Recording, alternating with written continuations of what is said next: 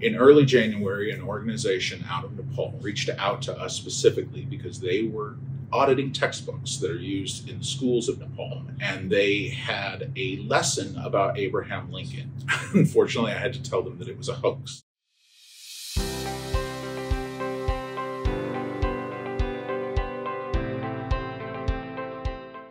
Good morning, I'm Dr. Ian Hunt, Chief of Acquisitions and Special Projects here at the Abraham Lincoln Presidential Library Museum.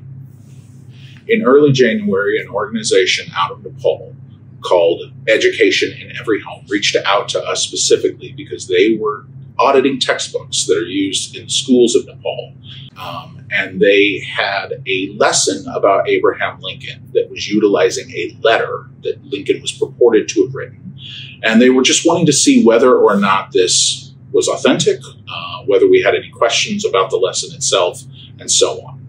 This is, unfortunately, a hoax letter that has been on the internet for quite some time. It's often referred to as Abraham Lincoln writing to his son's schoolmaster. That's usually how it's termed on the internet. And it is this very kind of wide-ranging letter in which Lincoln lays out all of these expectations that he has for his son's school teacher to essentially make his son grow from childhood into manhood. The letter names a number of things, including, please teach my son that a dime earned is worth more than $1 found. Please teach my son that for every scoundrel there's a hero. Please teach my son that for every crooked politician there's a great leader. It's a motivational poster on steroids. It's really trying to touch on every aspect that you can imagine that would be necessary for a child growing into adulthood. Unfortunately, I had to tell them that it was a hoax, that Lincoln did not write this letter, that it was one that is frequently found on the internet. And at the time, I offered to them that if they could convey to us what exactly were the lessons that they were trying to convey to the children of Nepal, we could find something that would be authentic, that would be real, and that would still fit the bill for whatever the lesson was.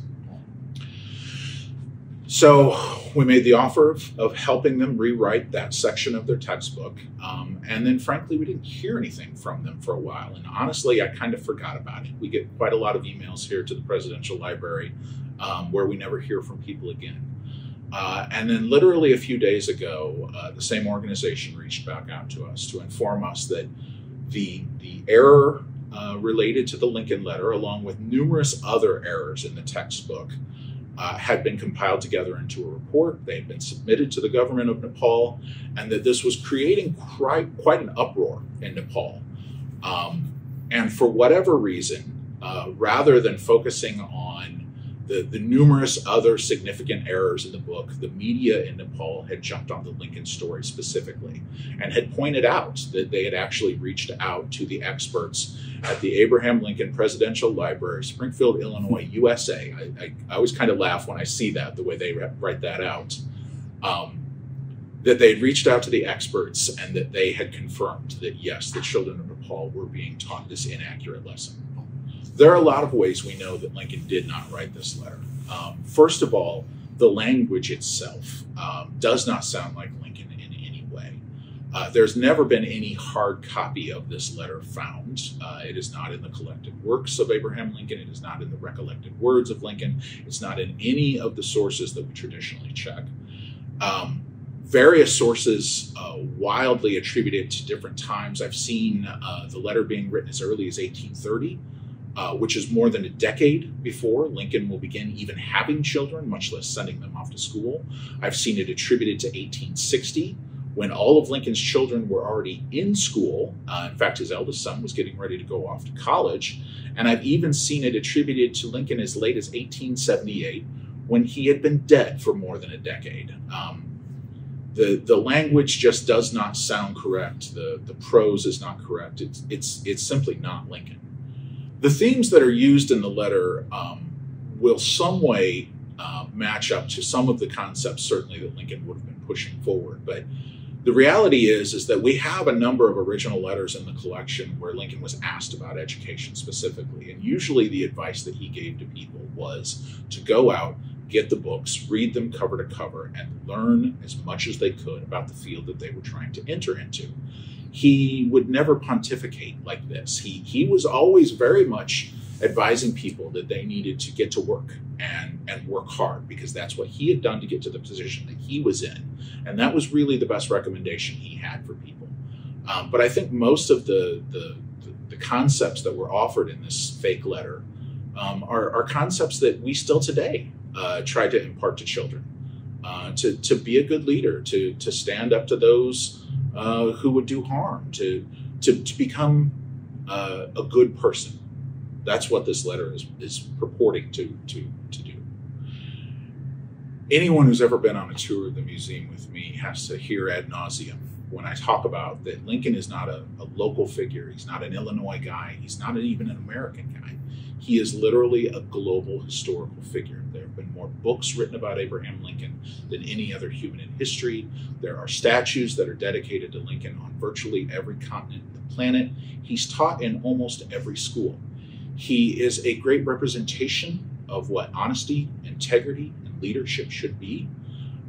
So it would actually surprise me more if he was not in a textbook in Nepal or in, frankly, any other country in the world. He is such a shining example of what a true leader should be.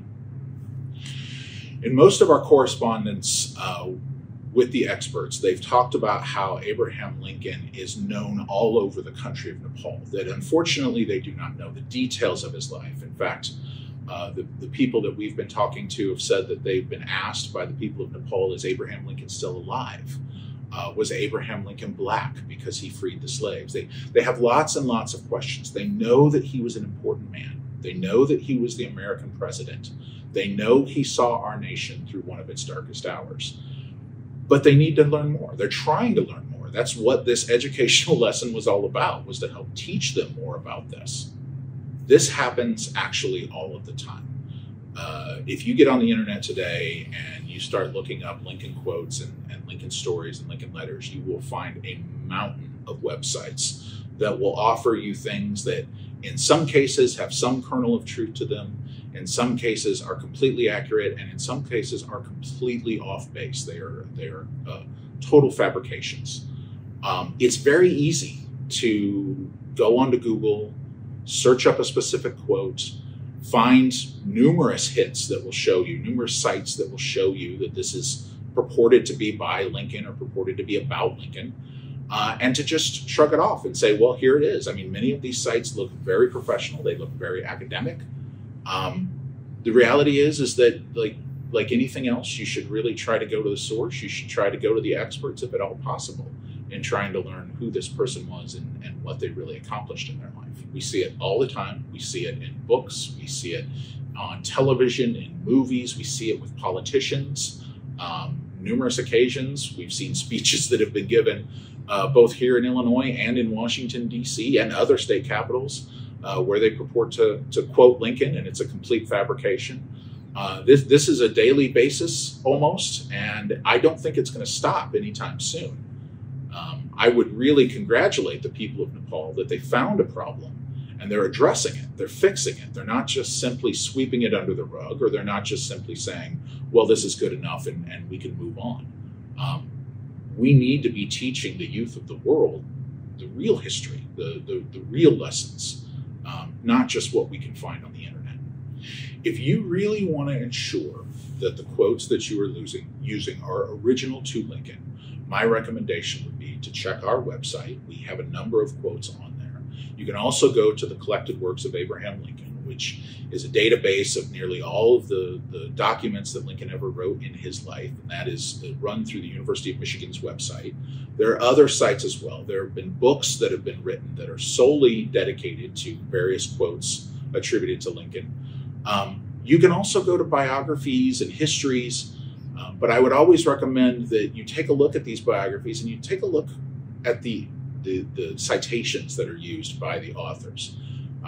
If they are going to be talking about Lincoln giving a speech or Lincoln writing a letter, there's going to be a footnote attached to that, and it's going to say that this speech was discovered in this newspaper in 1857, or it was discovered from this document that's at the Abraham Lincoln Presidential Library, or wherever. I would always recommend you to go to the source if at all possible, instead of simply relying on the